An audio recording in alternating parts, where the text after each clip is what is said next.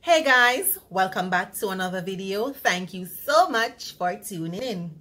I hope the messages have kept you encouraged, motivated, and inspired to continue on your very own journey. Today's word of encouragement is tips for dealing with insecurities. Please stay tuned.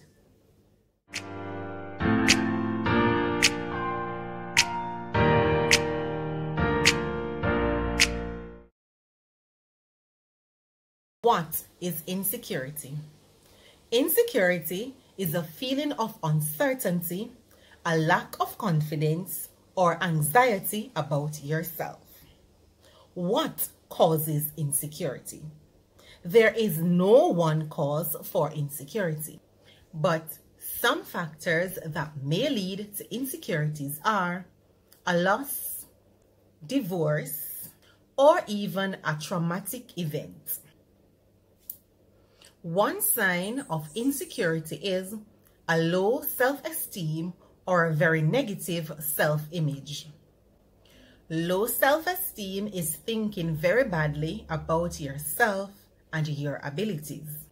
If this is not addressed, it may lead to further problems. Here are a few tips aimed at helping you to deal with your insecurities. Number 1. Be aware of your insecurities. I repeat, be aware of your insecurities. What are some of the things that makes you feel insecure? Is it that you think that you are too short, too tall, too fat, too slim? Do you even think that something is wrong with your complexion? You are not popular enough, not brown enough, not dark enough. What are the things that you are insecure about? In order to address your insecurities, you first have to know what causes them. What are the things that makes you trigger? In being aware of your insecurities, you are able to then address each one as they come.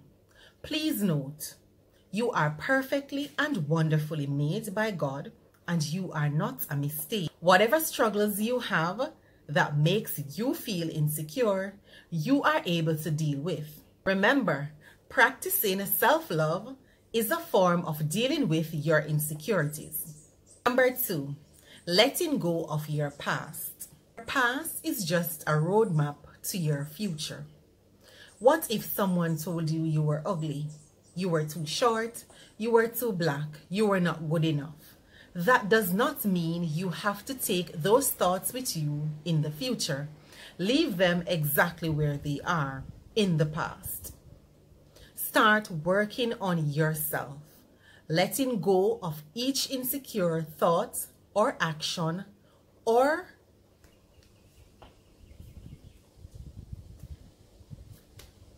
letting go of each insecure thought or action that has ever been spoken about you or done to you is a form of growth. It is also a way of dealing with your insecurity. Remember, the past is just a roadmap to your future. Accept yourself. You are God's masterpiece. You are no mistake.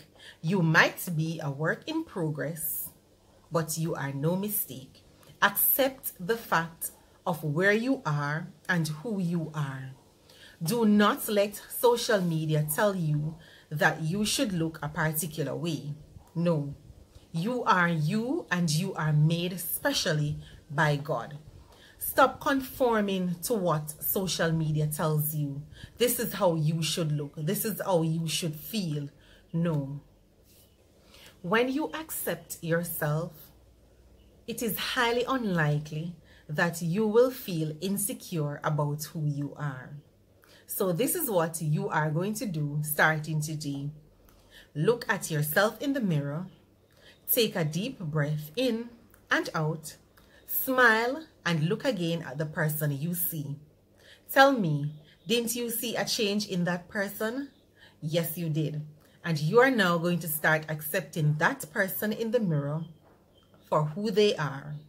Remember, The only competition you are in is to be a better person than you were yesterday, the day before yesterday, last week, last month, and last year. Practice self-approval. I repeat, practice self-approval. Start writing down all the things that you love about yourself and why it is that you love them. Each day you are going to wake up and repeat all the things that you love about yourself. That is one form of practicing self-approval.